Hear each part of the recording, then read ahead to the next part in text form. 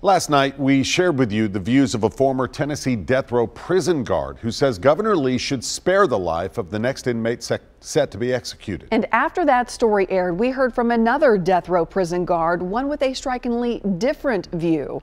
As the governor weighs whether to change the sentence of convicted killer Nick Sutton, News Channel 5's Jason Lamb spoke with that guard who says doing so would start a slippery slope. After nearly 10 years working at Riverbend, including time in the death row unit, say his sentence was commuted. Former prison guard Joel Rader says he has great respect for Hugh Rushton, a fellow former guard who told us yesterday inmate Nick Sutton's life should be spared. He's a great asset to the Department of Corrections. But Rader says he disagrees with his former co-worker. The amount of respect I have for him, I can't voice. But on this issue, I think he's wrong.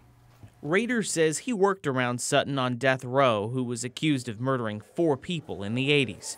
While Sutton's attorneys say he's turned his life around, if the governor changes his sentence to life in prison, he'd move into the general Riverbend population, a place Rader says is far less stable than death row. If you go to other units on the Riverbend compound, there's more violent activity in those units than what you'll find in death row. To land on death row, Sutton killed a fellow inmate in Morgan County.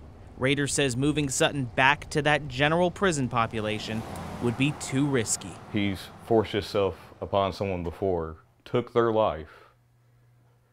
You want to give him another chance to do that again. Sutton helped save the life of a guard during a 1985 prison riot. Even so, Rader says reducing Sutton's sentence would begin a slippery slope for all other inmates. If an inmate on life does something good, you're going to reduce his sentence? Because that's what you're starting. Bottom line, Rader says, the jury's verdict as part of the legal system should stand. If you start questioning that system too much, it becomes broken. I don't know if there is a way to say, hey, this man is okay to come off death row. I don't believe there is. Jason Lamb, News Channel 5.